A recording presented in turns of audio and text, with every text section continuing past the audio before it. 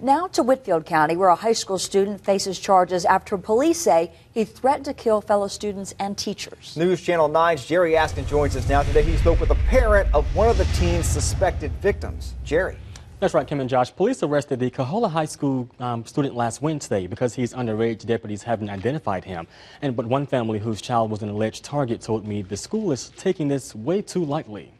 Well, I just wouldn't want to see nothing happen to him. David Crisp wants to know why his stepson's school staff never called him after deputies found the hit list at the school by a student. And Crisp tells me his stepson was on that list. On the 16th, when they arrested the kid, you think the school system would have notified all the parents and victims that was involved in that. But he says that never happened.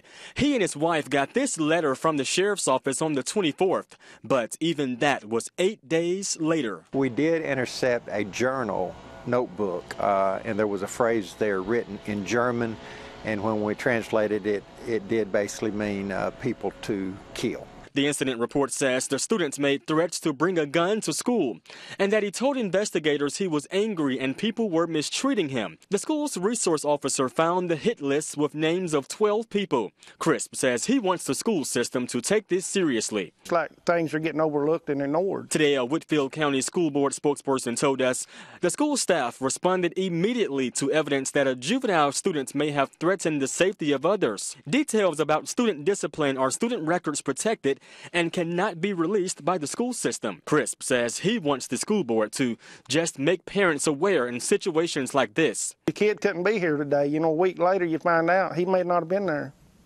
You know, I could have been looking at his grave or anything else, you know.